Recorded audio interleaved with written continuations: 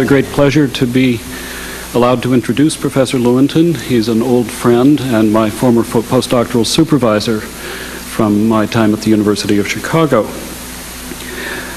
Professor Lewontin, as you heard yesterday, Professor Lewontin received his undergraduate degree from Harvard and then a master's and PhD from Columbia University, where he was a student with Theodosius Dobzhansky. He then held faculty positions at North Carolina State University, University of Rochester, and then the University of Chicago before moving to Harvard to become Alexander Agassiz Professor of Zoology. In addition to the great many honors that were mentioned yesterday, Professor Lewontin was elected to the National Academy of Science in 1967 and then resigned the National Academy in 1973. Now, Dick Lewontin has really had two careers. One career as an evolutionary geneticist and another as a public spokesman for science. As an evolutionary geneticist, he's made major contributions to both the theory of evolutionary genetics and to its experimental study. He was among the first to use computers as tools for simulation. He was among the first to use the tools of modern molecular biology to study genetic variation in natural populations. In 1974, he wrote a book entitled The Genetic Basis of Evolutionary Change, which really defined the research program in evolutionary genetics ever since. As a public spokesman for science, he has entered, I think, every major controversy involving genetics and evolution. If he hasn't, it was only an oversight. As a result, he entered the controversy over sociobiology, over the use of genetically modified organisms, over race and IQ, over large-scale genomic projects, and many other controversies. In these areas, he has always been provocative, controversial, and stubborn. And it's a great pleasure today to introduce him to speak on one of these topics. His title is The Concept of Race, the Confusion of Social and Biological Reality. Dick?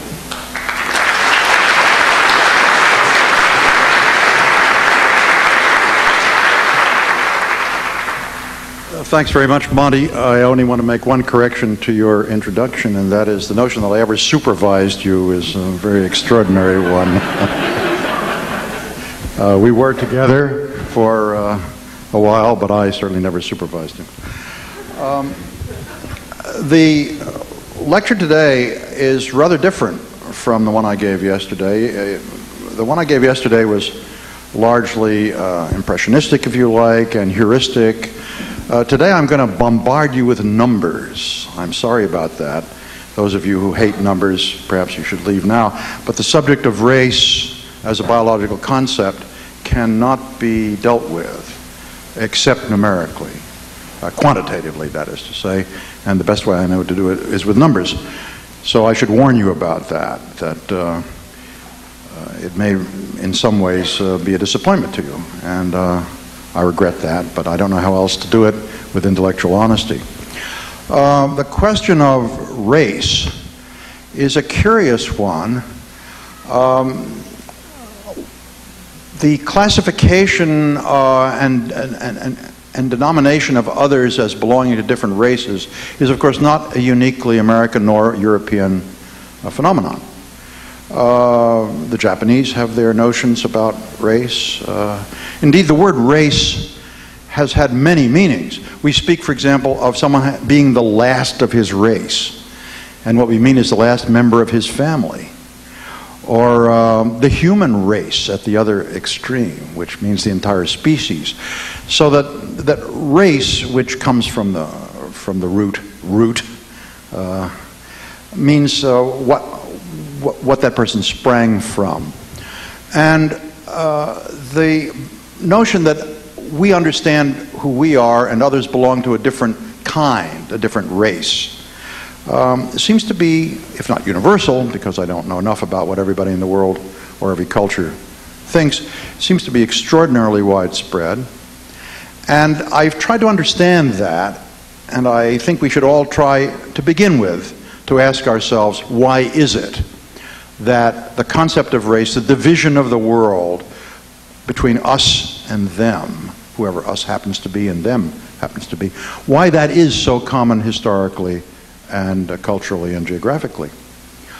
I would like to make a couple of suggestions. They're only suggestions. One is, of course, that one is constantly, certainly in the history of the human species, and in the early history of the human species, but still true, there is a kind of, if I may call it nationalism or localism or villagism or tribalism, or whatever you want to call it. That is to say, a group that has solidarity living together, which deals with other groups that have their own solidarity, often in a hostile and contradictory way.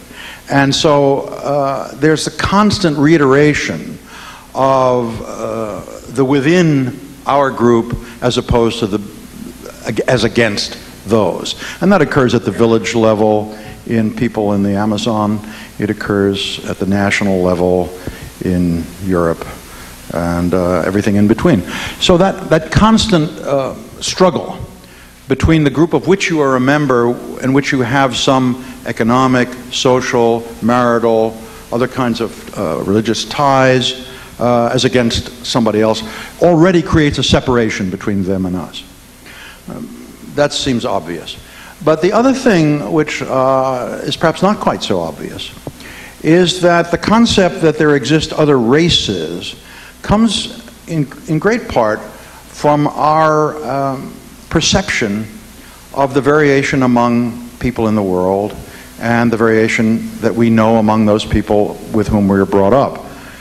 To illustrate that, I'll tell a story which my wife will tell me is not quite accurate, but it's what we call vraisemblable. I mean, it's close enough. She and I were in Egypt, Upper Egypt, years and years ago, and we were in a large hotel, and a man came up to her and started to talk to her volubly about something, an Egyptian. And she kept saying, no, you've got the wrong person. I mean, I'm sorry, I really don't know what you're talking about. I don't know what this incident is. And he kept at it and kept at it. And she kept insisting that, no, he'd made a mistake. And finally he stepped back and said, oh, I'm terribly sorry, but you all look alike to me. And this notion that you all look alike, but we all look different, is a consequence of our acculturation, our walking down the street, our understanding of who is whom. I mean, again, to make it personal, my wife and I often play a game. We walk down the street in Cambridge, which is a very cosmopolitan community, unlike Berkeley, of course. And we walk behind people, and I put my elbow there and I say, French. And she'll say, German. And then we walk a little faster in order to catch up with them to hear what they're saying. And one of us is right, usually, or the other. That is to say, the very motions of their bodies, the way in which they move their faces and lips and hands, their total physical appearance tells us that they are not Americans and even gives us hints about what they are. My greatest triumph in this respect, which I'm very proud of, is that once we were in the desert in California, and on the top of a knoll, very far away, I mean twice as far as the back of this room, was a group of young people who were talking to each other volubly. You couldn't hear a syllable that they were saying. And I said, they are French, and I was right. So you must take account of the fact that there are local differences in every aspect of culture, including body appearance and carriage and so on, of which we are not ordinarily conscious until we confront people who come from someplace else. And the result of that has been that you all look different but they all look alike. And that is a consequence of that acculturation. Now, the question I want to talk about today is really, what is it we know in some objective sense about the variation among human beings that corresponds or does not correspond to that perception that we all look different and we recognize each other instantly, but they all look alike? I mean, what can we say about that? Because, of course, it has immense political consequences. Once you agree that we are all different, but they are all alike, you also have a way of handling the problem of colonializing them, enslaving them, dealing with them in all kinds of demeaning and power and ways of asymmetric power, because they're all alike anyway.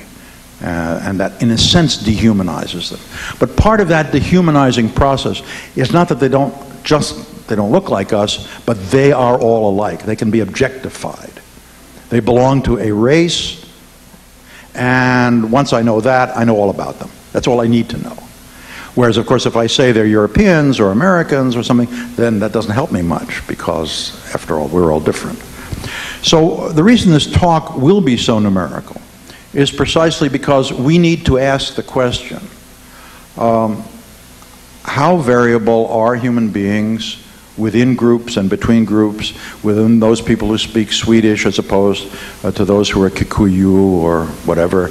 How much objective reality is there to the claim that I just discussed about differences within and between groups? And of course, to say objective means obviously to ask about genes, because nothing else is objective. So, well, I have to apologize for that, because the last lecture downplayed the importance of genes. But genes have one advantage to us, and that is we can actually characterize without any prejudice the DNA sequences of organisms, and we can ask questions like, how much of the variation in DNA sequences exists among the people who live in Denmark, as opposed to the difference on the average between Danes and Ewe? I mean, we can ask that question. And that question has some relevance, although it's not completely probative. It has some relevance to asking questions like, do we expect that all the people in Denmark will be smarter than all the people in South Africa? And that's because we believe that genes tell us something about people. So I want to deal with this issue on a quantitative basis. I want to ask the question, putting perception aside and the way in which we learn to distinguish people one from another, what can we say about actual genetic differences between individuals, between groups, within populations, between populations? What do we know about the geography of human biology, and what does that tell us about the concept of race, and how do we have to cope with that when we deal with what is a reality? Race is, look, I want to make it clear, and I tried to make it clear in my title. Race is a reality. It is a social reality, and everybody knows it's a social reality. The issue is, what is the relationship between that social reality, that social allocation of individuals to groups, and anything we can say about their biology? So I speak as a biologist rather than a sociologist, because there's no question about the social reality of race. Now, what I want to do is to go through some evidence about how much difference there is within and between human groups, and then discuss what the processes are that modulate that variation and why it looks the way it probably looks the way it does, and what we might expect even in the future in that respect. So I guess, Ellen, you got to help me here. I can't get on without Ellen. I want to show you a slide which is sort of typical. It's going to take me a minute to explain it, but you're stuck with it. This is a diagram having to do with human ABO blood groups. You all know your ABO blood group. You probably know what group you are, whether you're A, B, or B, or O. And this is a so-called trilineal diagram, and it gives the proportion of the gene allele A, the proportion B, and the proportion O at the genic level So they add up 100%. And it gives a proportion of that in a particular population. And what I have done is plot on this little triangular diagram the location in this kind of funny three-dimensional space, although it really looks like 2 dimensions. It's really got 3 dimensions in it. Frequency of frequency of the O allele, the A allele, and the B allele. Plot various human populations. And then I've drawn little circles around clusters. So there's a cluster here, there's a cluster here, there's a cluster here. And the first question I want to ask is, I mean, this is just typical of what we'll see. Is there any geographical or racial meaning to the clusters? Let's say if you belong in the same cluster, is it because you're all Europeans or you're all Africans? So these are different populations. And let me give you an example. This cluster here consists of population 2, 8, 10, 13, and 20. Population 2 is an African population. 8 and 13 are Asian populations. 20 are Europeans. So Europeans, Asians, and Africans all clustered together in this one little cluster here. Here's another cluster made of 3, 4, and 5. And number 3 are Africans, and 4 and 5 are Native Americans. So this kind of thing is disturbing already. I'm just trying to give you an example. Genetically disturbing to the notion that there are clear differences between populations. Okay, on. Thanks. This is just an introduction to the general question and the general approach. No, I don't need the next one quite yet.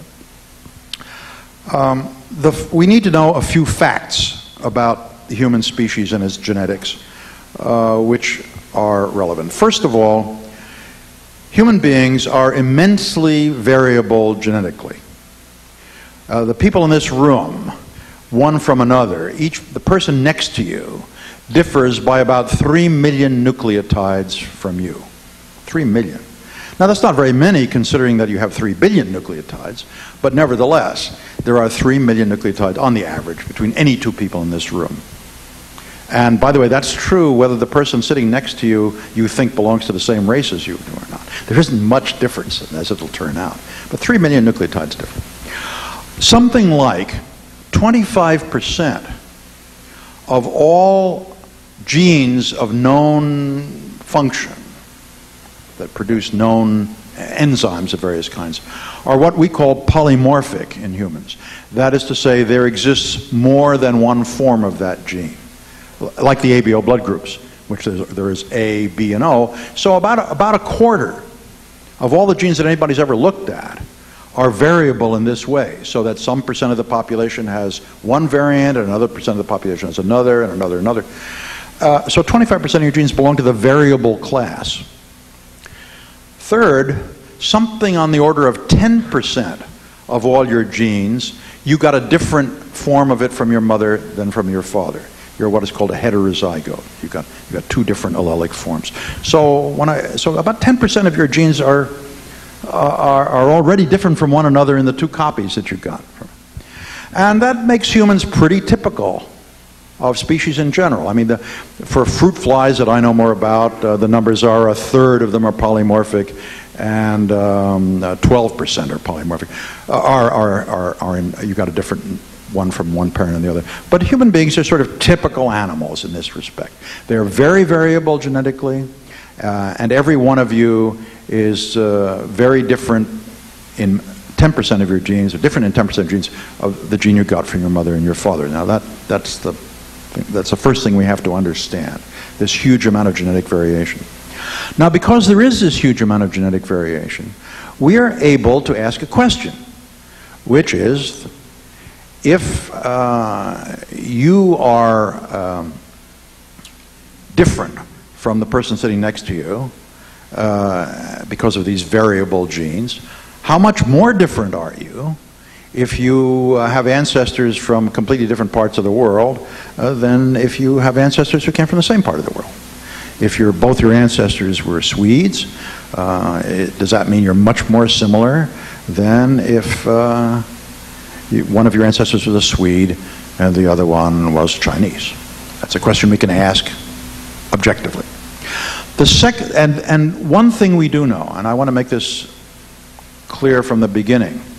We do not know of any gene. No one has ever found a gene. I'm not saying they don't exist, but in all the searching, no one has ever found a gene in which one so-called race has 100% of one form of the gene and some other race has 100% of another form of the gene. There are no single genes that differentiate Africans from Asians, Asians from Europeans, Europeans from Australian Aborigines, and so on.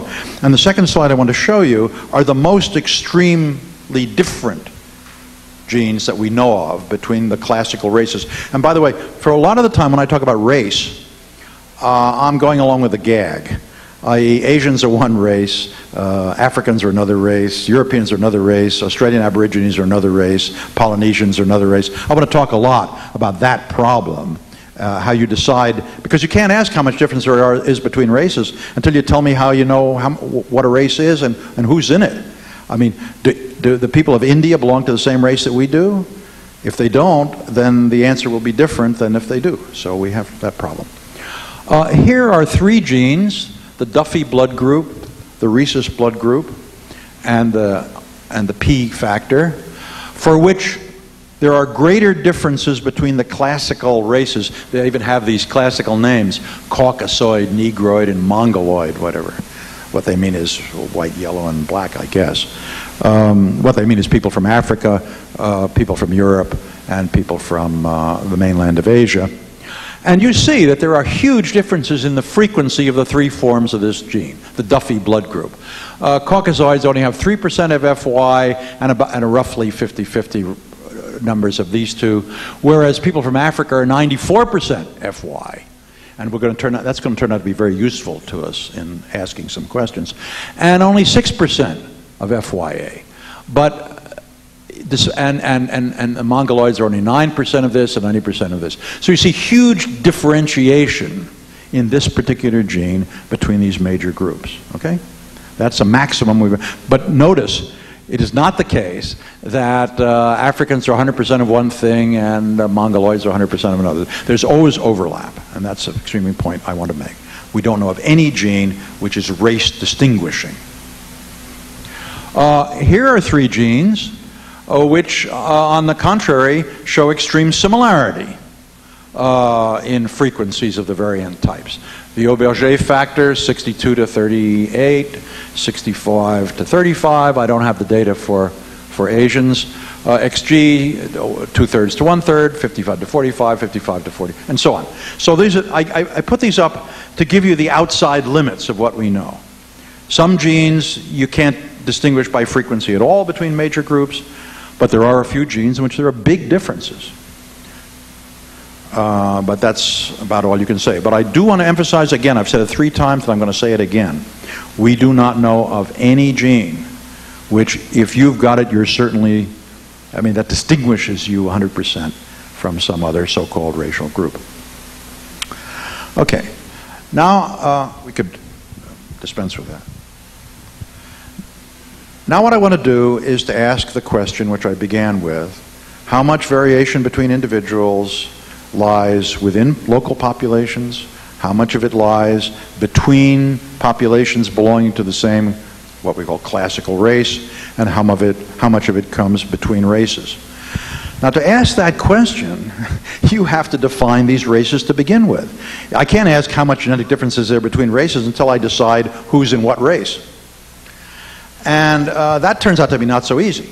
For example, are the Turks Asians or Europeans? Well, you see, they speak a Central Asian language, but they look like Europeans to me. Are the Urdu and Hindi speaking people of the Indian subcontinent, are they belong to the Caucasians, or should they have their own group, or are they Asians? What about the people of the Pacific, the islanders of the Pacific, and so on? Each one presents certain contrasts linguistically and physically. The Finns are a real pain in the neck because nobody could look more washed out European than a Finn, but they, alas, speak a Turkic language, a language they got from Central Asia, so maybe we ought to throw them in with the Chinese. You see the problem, that that the definition depends in part on those a priori perceptions you already have of what race are, and in part on knowledge about linguistics, and in part on knowledge about movements of people. I'm going to show you the result of a study, the first one that I know of that was done about this, in which racial decisions were made, and essentially the world was divided up into yellows, blacks, browns, reds, and whites, with a few extras. The people of Southeast Asia were put in a separate race. The Oceanians of the Pacific were put in a separate race. I mean, something had to be done, so that was what was done. We have less problem deciding whether people belong in the same national group or local group within races, local population, because we have linguistic definitions. I mean, there are some people who speak Italian, some Irish, some English, some French, and each one of those linguistic groups is considered. We have Ewe and Kikuyu and so on. Those are put in separate groups. And now we can ask the question, how much of the known genetic variation, of which there's a lot, falls between two individuals, both of whom came from the Ile-de-France? How much of it falls between French people, Italians, Germans, Swedes, and so on? And then how much of it is between Europeans on the one hand and Africans, sub-Saharan Africans on the other? So we can break down the variation into within local populations, between populations belonging to the same so-called race, and between races. And when that study was done, the result looked like the next slide. At the time this study was done, worldwide information existed. I mean, this study had to depend on the literature of science. Worldwide information existed for these bunch of genes. They're a mixture of human blood groups and various enzyme proteins. We needn't concern ourselves with what they are. And then the question was asked, of all the variation within the human species for a particular gene, like the HP gene, how much of it, what proportion of that variation occurs within local populations, within Zulu, within Italians, within Han Chinese, and so on? How much of it is between populations, between Japanese and Chinese, between Ewe and Kikuyu, between Toba and Bloods, between Sioux and Utes, and so on? And the answer, for example, for HP was that 89% occurred within various populations, 5% occurred within, between populations within what we would call a race, and only 5.5% occurred between black, white, yellow, brown, red, and the others. All right? Is this clear to people what's being done here? The total variation is being divided up in these three categories. And if you do that for all the cases, and I won't go through all these, they're just a bunch of numbers, the grand average, which you may not be able to see in the back of the room, is that 85.4% of all human genetic variation then known by these genetic techniques, 85.4% occurs among individuals belonging to the same linguistic local group on the average overall groups, within the Utes, within the English, within the Icelanders, within the Zulu, and so on. Is that clear? 85%. A further 8% in this study fell between linguistic groups within what we would call a race, between Italians, French, Germans, between Zulu and Ewe and Kikuyu, and only 6% fell between these major races. Now, you do appreciate that although this number here doesn't depend on how you define races, the split between these two does depend on how you define races. Which group you put in which race and which group you don't. So that's, but 85% of that variation falls within. Now this study comes from the Pleistocene of science. I mean, it was done when we knew nothing about DNA sequences and so on. And it's entirely conceivable that when the thing is updated and people actually look at DNA sequences, that the answer will be quite different. I want to show you the result of the studies of Dr. Barbujani on DNA sequences in humans, which are not identified by any particular genes. We don't know what they do. They're just chunks of DNA plucked for various reasons out of the human genome. A huge number of numbers, ignore. I mean, forget the details. Just believe what I tell you. Here's the name of all of these little bits and pieces of DNA, which are recognized by the techniques of DNA hybridization. Forget about nobody knows what they do anyway. They don't do anything. They're just genetic variations.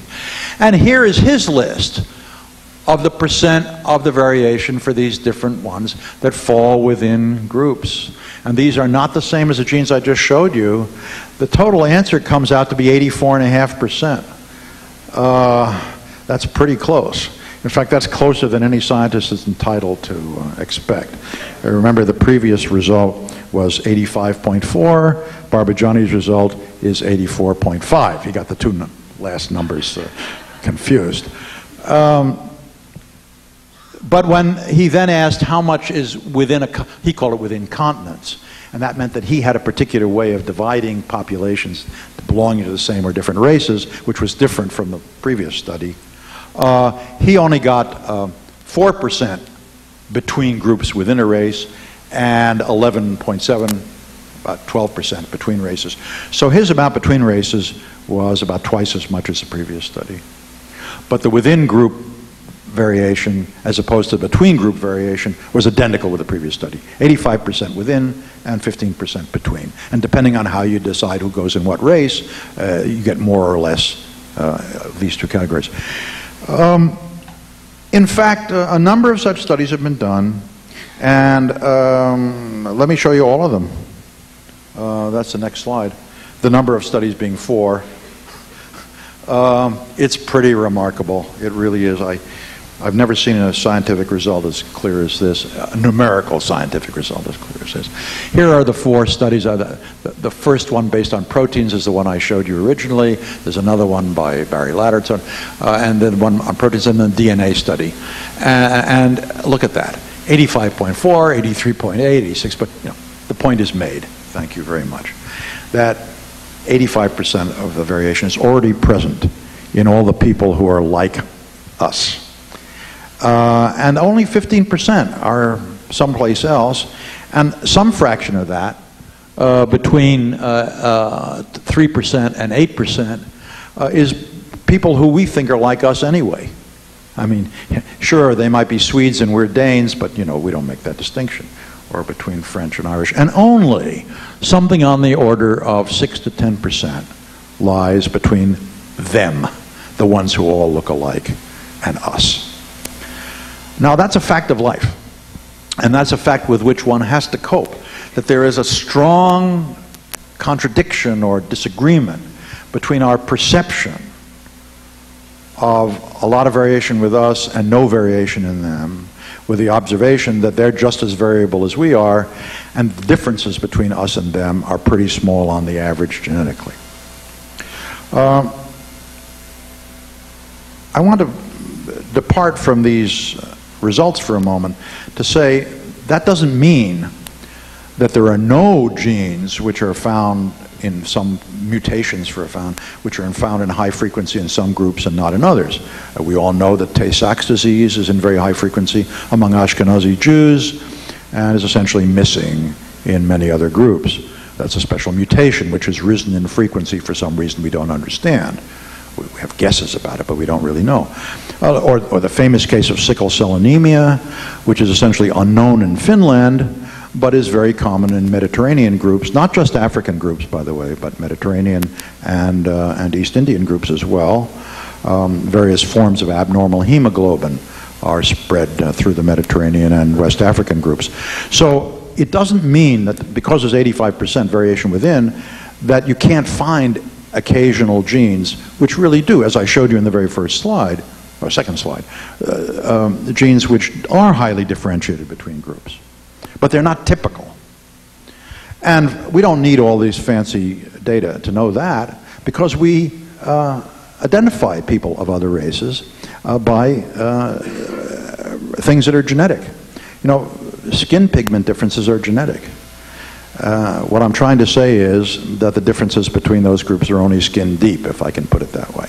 And therefore, any claim, and this is the important point, any claim that because there are patent differences in skin color or height or hair form or eye shape or something between groups in different parts of the world, that implies that there are likely to be differences in genes that matter to any sensible person, genes that contribute to our ability to solve mathematical equations or to be nice to other people or something like that, if such genes exist, that carryover cannot be made because the genes that are very different are the exception rather than the rule. That doesn't prove, and I have to say, to avoid a question that someone will ask me, that doesn't prove that there isn't a gene someplace, nobody's ever found it, that might influence your charitable instincts, and that maybe people in Africa have a much higher frequency of that gene than people in England. That could be, but nobody's ever found it, and there's no reason to think that such things exist. So those are the facts about human genetic variation, that tremendous variation, almost all of it within any local group. And the question we have to ask is, how does that come to be in the face of the fact that there are some obvious physical differences between people in different parts of the world, skin color, for example, hair form, and so on. And that means we have to ask about the forces that operate on genetic differences between and within groups. The first thing I want to show you is that most of the extreme differences that we know of, where there's a very low frequency of one form of a gene in one group and a very high frequency of another form in another group, most of them are between small isolated populations, hunters and gatherers, or people living in jungle regions, or something like that. They're not between the main body of West Africans and the main body of Europeans. That's not true for everything, but this is a list, and we're not going to go down the list. But notice that, for example, for this gene, phosphoglucomutase, the lowest frequency of that gene is known among Habana Jews, and the highest, which is a very small group, and the highest frequency among the Yanomami Indians. Take another one. Here's NS. This is a blood group type and secretor type. 5% is the extreme low value in the Navajo, and 65% in Palauans. 0 in Luo, 96% in Papuans. Ainu appear, Basques appear, Blood Indians appear, Chenchu, Eskimo, Dayaks, people of the Yucatan, people on Tristan da Cunha, and so on. Over and over again, the names of these groups, which are at one extreme or another of the genetic variation, are names of small groups living in out-of-the-way places, fairly isolated from other groups.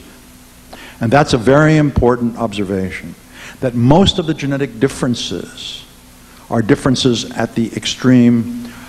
If you think of all the frequencies of genes as sort of being clustered in a space, then the ones on the outside of the ball, the ones that are oddball, are these very small populations isolated from one another. And we have to understand that. It's not always true, you can find exceptions here, but it is the rule, the general rule. And the question is, why is that? How come my list contains all these oddball, oddball in the sense of small groups outside of our experience? Part of the reason, probably an important part of the reason, we don't know, by the way, we don't know the answer, because we don't know, for example, how natural selection might operate on these genes to make Papuans have one form and Luo have another form.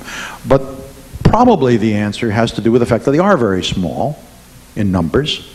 And when populations are very small in numbers, then they differentiate from one another in the kinds of genes they have by sheer chance.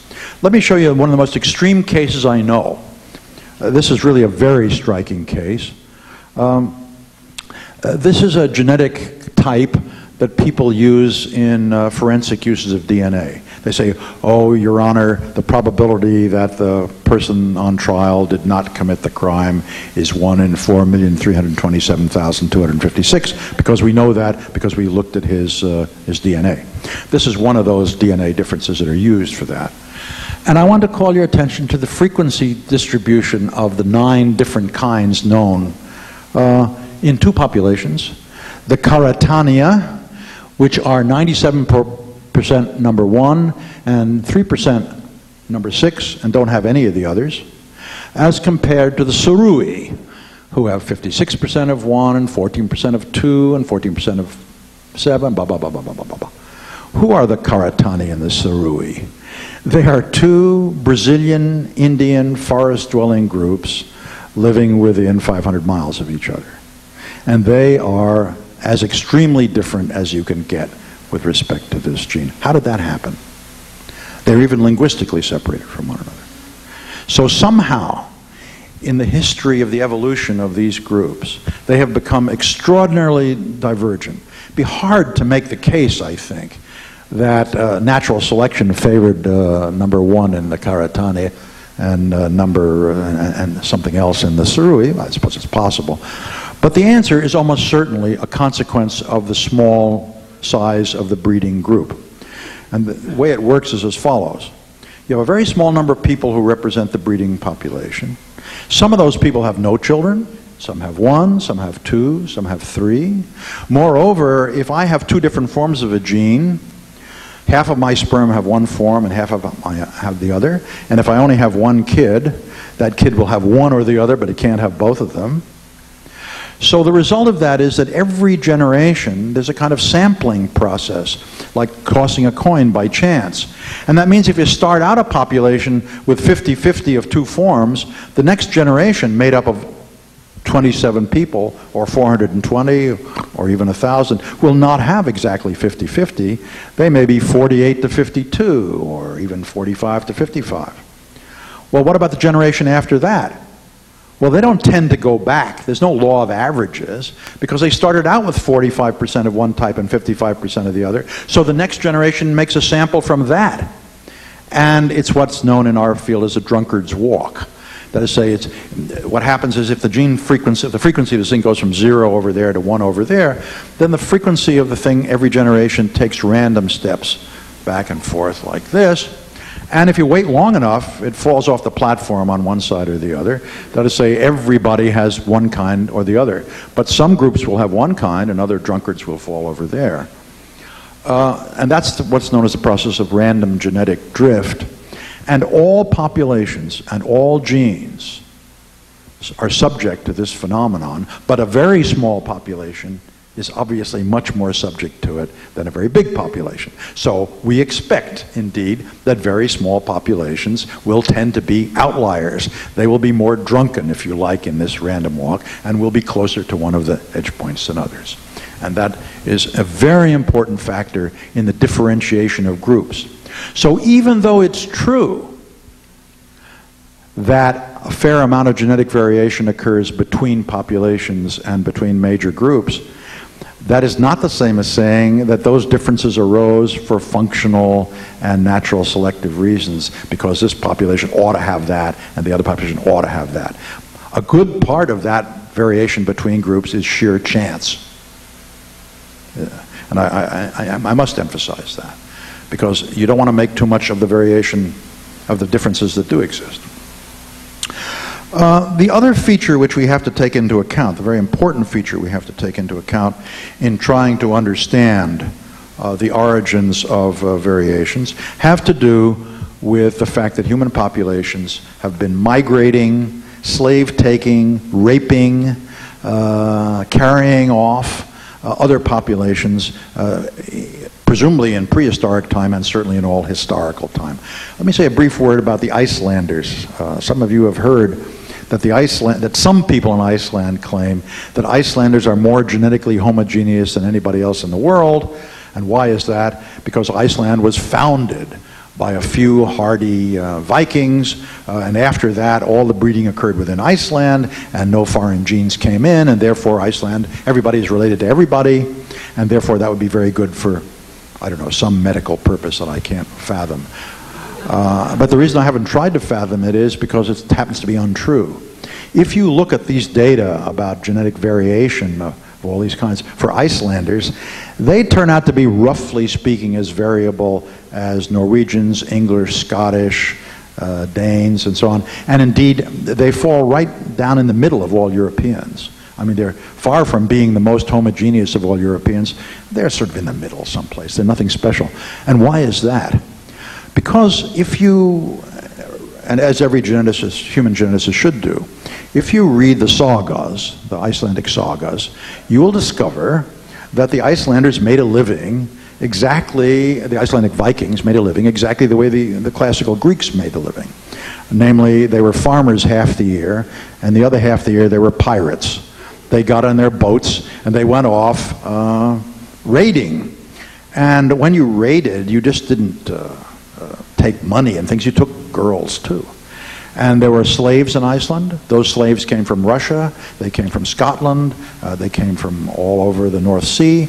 There was a tremendous amount of slave taking and a tremendous amount of the sort of thing you expect from pirates. And the consequence of that is that the Icelandic population is as heterogeneous as any, genetically heterogeneous as any population in Europe. Indeed, you can trace that. I should take a cultural detour here. I do urge you, those of you who are interested in the subject, to read the sagas. They're a real eye-opener. If you look at place names around the northern border of Scotland, the northern one-third of the Scottish coast, you will discover a lot of place names that have the word Ness in them, like Loch Ness and Inverness and so on. Ness is the Icelandic word for cape, and it's the capes on which these pirates landed and set up little settlements. So northern Scotland is as Icelandic as it is anything else. And it's extremely important to understand, I tell this story in some detail, because this is the story of human movement and mating and so on. A lot of moving around, a lot of taking of captives, of slaves, of rape, of all that kind of, and it's gone on all over the world. I mean, you might like to think that Europeans invented slavery, but they didn't. Now, I want to show you, for example, the effect of cross-group mating in the United States.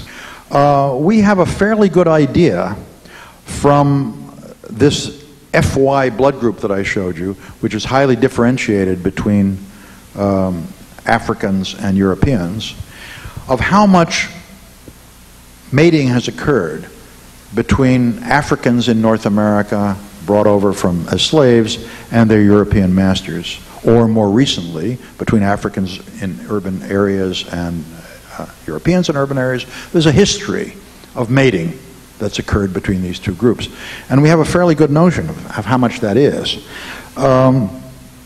Our estimate, based on this gene that happens to be highly differentiated between Africans and Europeans, is that among people who classify themselves as Afro-Americans, or blacks, at that time they were classified as blacks, the proportion of their European ancestry was 19%. Among those who lived in Detroit, it was 26%. Among those in Oakland, California, it was 22%. Among the people in Charleston, South Carolina, it was only 4%. And in Evans and Bullock counties in Georgia, rural counties, it was 11%. So that gives you some notion of how much intermixture has gone on. Various people who are classified as Afro-American have various amounts of European and American Indian ancestry, but on the average, in the larger cities of the United States, people have something like 20 to 25% European ancestry.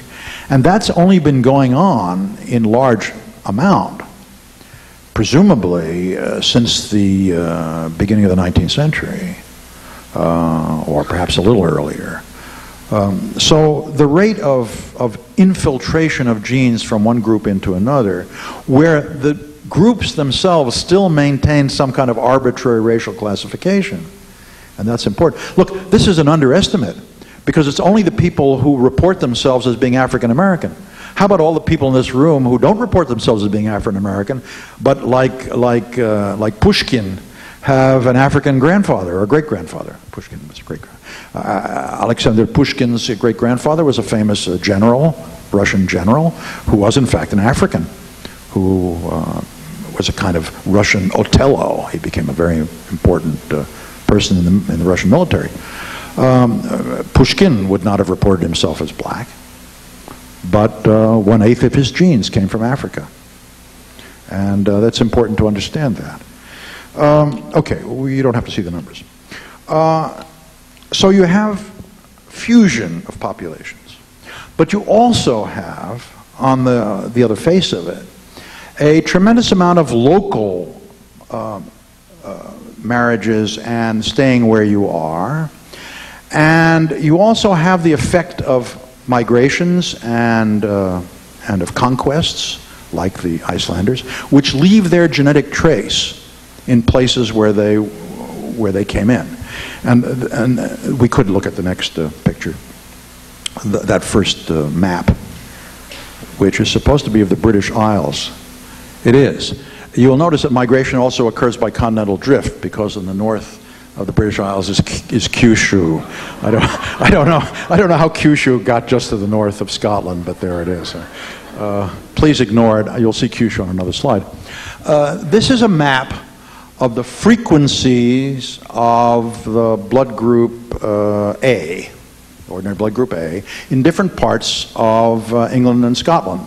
And I don't know if you can see it at the back of the room, but the average frequency in northern Scotland is 31% of type A. It gets down to be 35%, 39%, down to greater and greater.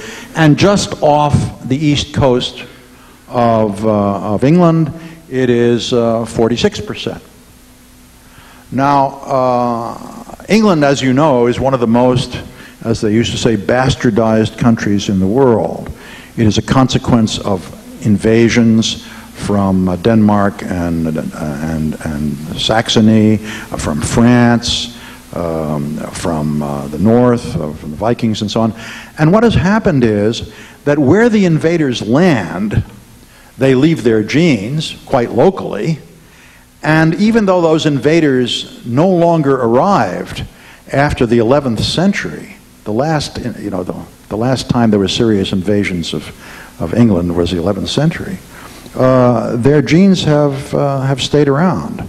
And if you look, this part of England, which is called, I don't know how you pronounce it in English, Danelaw or Danelaw, which has a lot of Danish place names and so on, has Danish blood group frequencies. And this part has Pictish and Gaelic blood group frequencies. And Ireland, which is not shown in here, is quite different. However, you notice 37.6 right here? That's like Ireland. Why is that? Because that's where Liverpool is. And that's where large numbers of Irish immigrants arrive still into Britain. So, despite the fact, and I was talking to Bonnie Slatkin about this, I was puzzled by it, but he, I think, gave me the right answer. Despite the fact that England has, since the 17th century, since the Acts of Enclosure, the first Acts of Enclosure, had a huge amount of migration of people into cities from the countryside. The ones that are left behind, see, Liverpool does influence this, but London apparently not much. The ones that are left behind in the country are the descendants of those invaders, or the Picts who were pushed north, or the Danes who came in, and so on and so forth. So still to this day, Britain shows the history of invasions of more than 1,000 years ago. Now, that's not only true of Britain. The other extremely industrialized country for which this is true is Japan. There's Hokkaido, Honshu, Shikoku, and Kyushu, and here's the Korean Peninsula. And this is the frequency of the blood group A in Japan, which is about 24% in Hokkaido, among the Ainu and Japanese in Hokkaido, and reaches a maximum of more than 30% here. These climb in frequencies is maintained, despite the fact that Japan is highly industrialized and a great deal of movement, because the people who stay behind are the but this is much more ancient in some ways and more recent in others than the English situation. I call your attention to this cluster here across the Straits of Tsushima from Korea, which has this gene frequency, which is like the Korean gene frequency. People living across the Straits of Tsushima from Korea, in Kyushu and southern Honshu, have gene frequencies like the Koreans.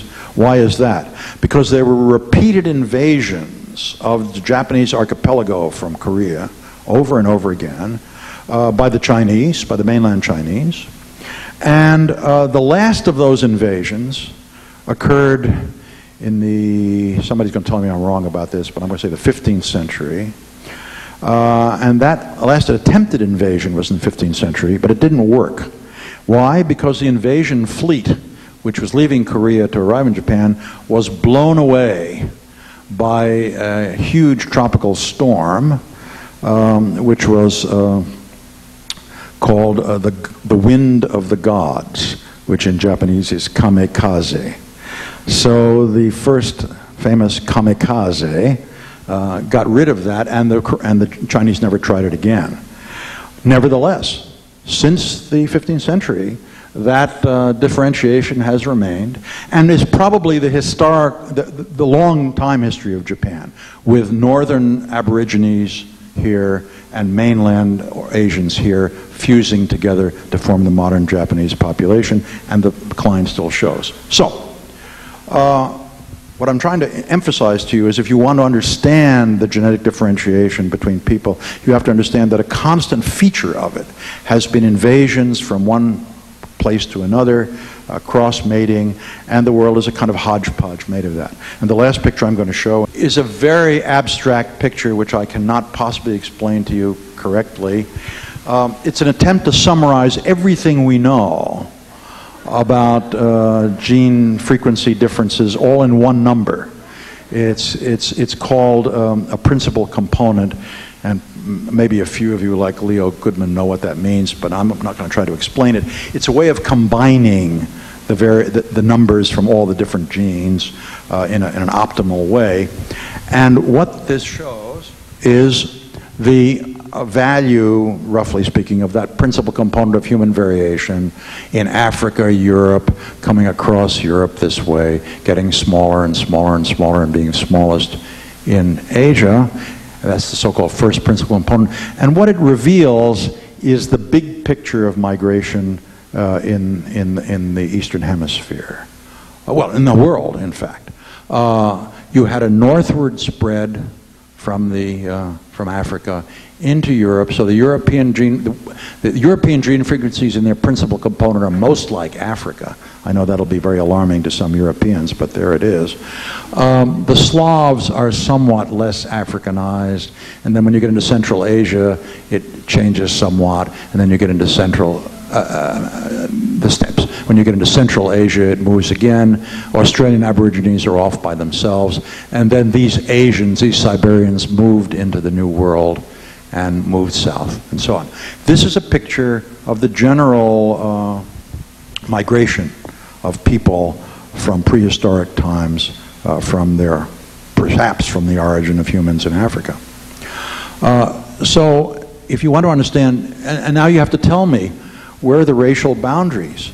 Well, if I use principal components, then of course all the Africans and their English and French masters belong to one race. The people of Central Europe belong to another, and so on and so forth, which doesn't, of course, correspond to what you ordinarily think. So, my final point is that human genetic variation, we can get rid of that last slide, Ellen. The human genetic variation is the consequence of a long history of migration, of cross-mating, of piracy, of slave-taking. You know, by the way, just make a parenthetical remark, if you read Henry M. Stanley's journal of how he found Livingston in Africa, you find that as he moved across from the coast to Lake Victoria, he passed through one town. He didn't hack his way through any jungles. He walked on a road, and that road passed through a lot of towns.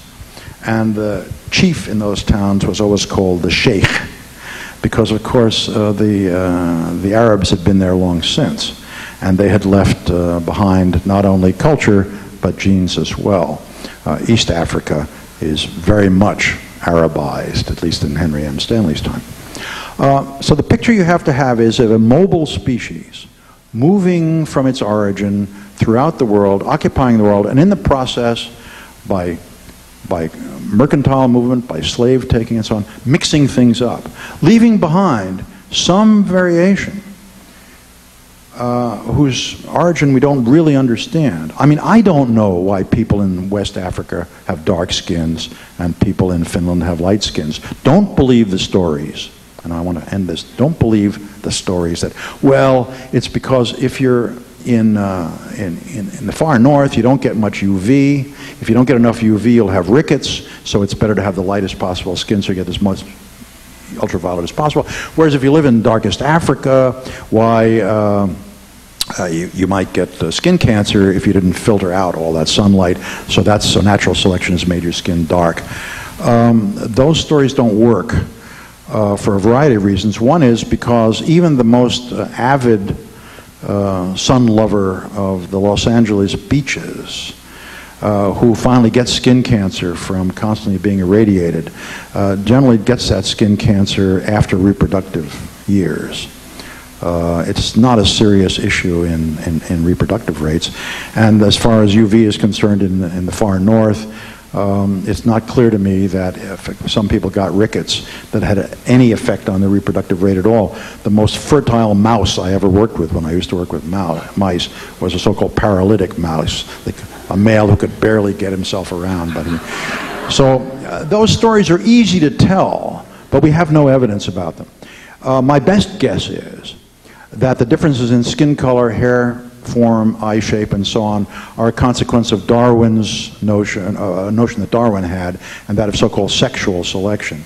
That for one accidental historical reason or another, the person who was darkest in skin in your place seemed most powerful and most attractive and became the model for beauty, whereas someplace else it was some other oddball morphological feature. And the consequence is that there is, by reduplication of that, a build-up of differentiation based on who wants to have the mate with whom. Now that's just a guess, I don't know. But none of these natural selection stories work. And I think you should abolish them from your notions. We do not know why the skin-deep, superficial, minority differences in genes that do exist between major geographical regions exist. We don't even know where the genes for skin color are. Nobody's ever found them. I mean, they're there somewhere, but we don't know. Okay, so let me then end by saying that although race is unquestionably a reality, a social reality in every place in the world, it is not a very good biological reality. It doesn't make sense biologically. It's not the way a systematist would want to divide up the species, if that seems sensible.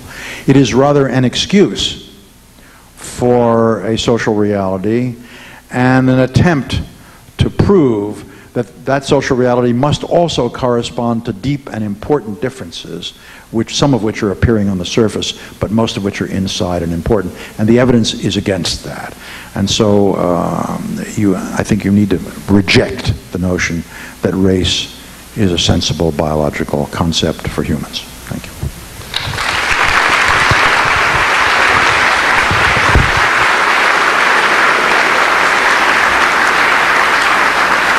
And again, I apologize for all the numbers.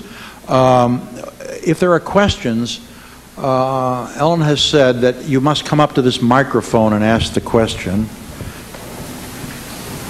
So what is the latest status of out of Africa theory and multi-regional hypothesis? Which one is the latest has more evidence? Status of the out of Africa theory. Well, there's a general consensus that that's right, and this components analysis that I showed you underpins that. So I'd say that's right. It's a big difference between saying that's the general consensus of people who work in the field and saying that it's somehow proven as the night the day. That's another issue. But that's the general status, yes. Since you've asked me about out of Africa, I should make a remark.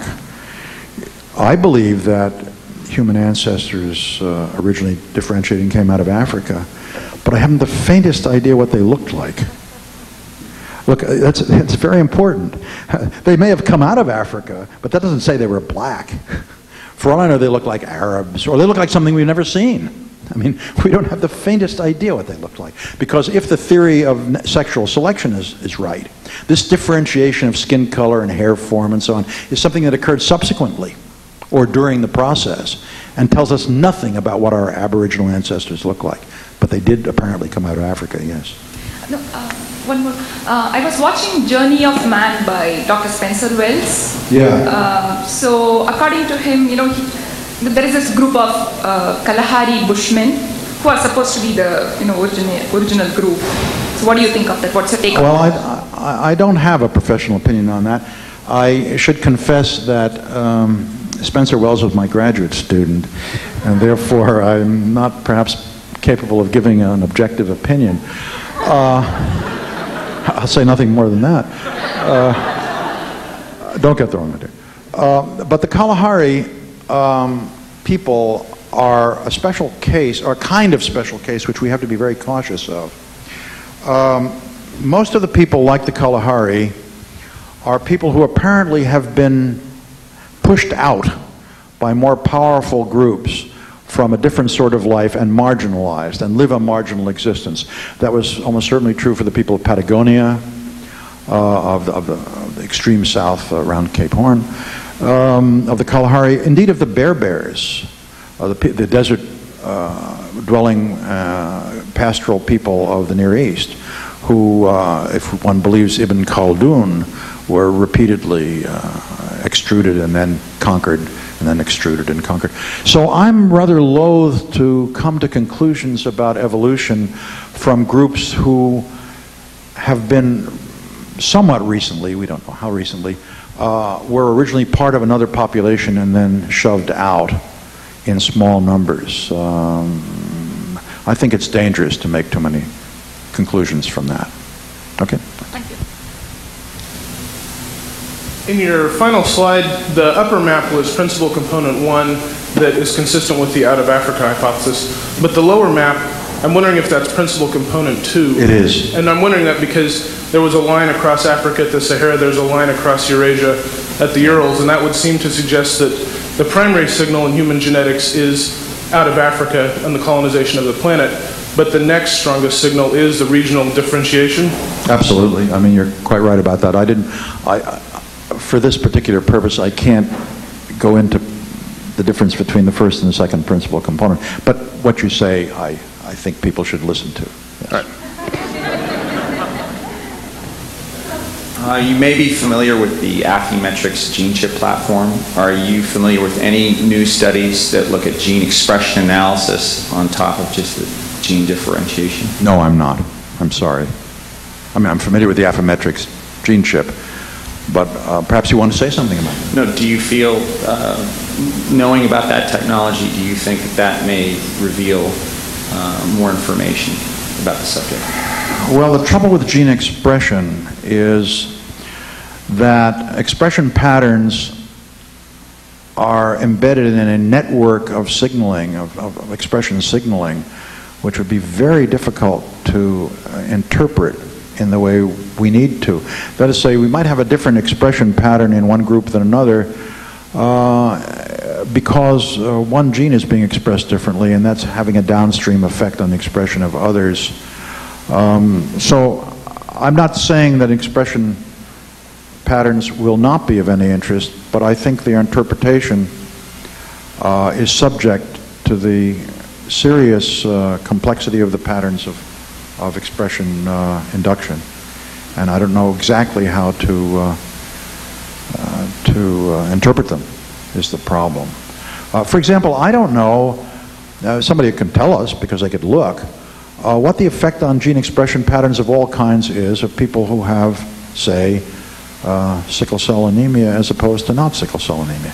Does that have consequences in other parts of the gene expression pattern? I don't know the answer. You could find out. But I think one has to do that. One has to, because of the epistatic interactions between gene expression patterns. That's the best I can say. Hi, I thought the sexual selection story that you gave at the end was very interesting. I had never heard that before with people.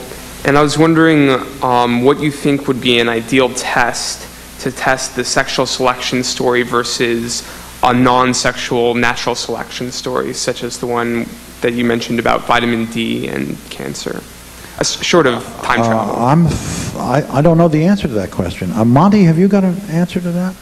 How I could distinguish sexual selection from what we usually call natural selection? It doesn't seem obvious to me because the difference is not a statistical or mechanical difference. It's a difference in causation, which has the same influence on the fact that some types have more offspring than others. And the various statistical tests one does doesn't ask why do some types have more offspring than others. It only presents evidence that some types do have more offspring than others. The differentiation between natural selection and sexual selection is in the engineering story you tell. And that's a physiological story which is not revealed by patterns of gene frequency. So I guess the reason that even Monty can't answer it is because it doesn't have an answer. No, I'm serious about that. I mean, you have to understand that sexual selection does not differ in its dynamics from, or kinetics from other kinds of selection. It's just a different kind of causal story.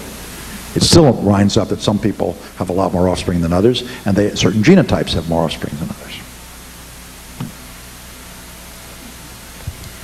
Two questions. First, what is your perspective on hybrid vigor? And secondly, what do you think about this whole idea of they're not, the surface meaning does not have this deeper meaning, and what are the implications for... I'm sorry, what was the second question? The whole idea about these surface differences really don't have these deeper meanings that we sometimes in the lay public apply to them. And how do you speculate your information? What effect do you think it will have on the lay public, which sometimes want to perpetuate these notion of racial prejudice and so forth? Well, the answer to the first one, as far as hybrid vigor is concerned, there's no evidence of hybrid vigor. Indeed, there's no evidence of hybrid vigor in corn. I mean, I could give a whole lecture on the nonsense about hybrid vigor in corn. The hybridization in corn is a gimmick to guarantee property rights to seed companies. We could produce corn as productive as hybrid corn by mass selection. That's well known. That's not a problem. So to try to carry over the claim of hybrid vigor from corn to people, if that's what you're asking, whether people who are the result of matings between distant groups will somehow be better, we have no proof it couldn't exist, but we have no evidence for it. Now, one thing that does happen is if you mate between people who have rather as differentiated gene groups as possible, you will cover up, you may cover up certain deleterious recessive genes. That may happen. But I don't think that's what you're really asking. And one more, no, let me finish my answer to her. As far as what effect this has on the attitudes of people toward superiority of one race or another, it's not clear it has any effect because, as I said, the fact that 85% of the variation is within a local group and so little of it between doesn't prove that the genes that really matter are highly differentiated between groups. I could always say, yeah, but what about that small percent? They're the one, you haven't told me about the genes for IQ, the genes for charity, and if I want for some ideological reason to claim that there are those, I haven't proved they don't exist. So I think data like these in large part predispose one toward an understanding of the situation, but if you're a hardcore racist, they're not going to have any effect at all. Thank you very much.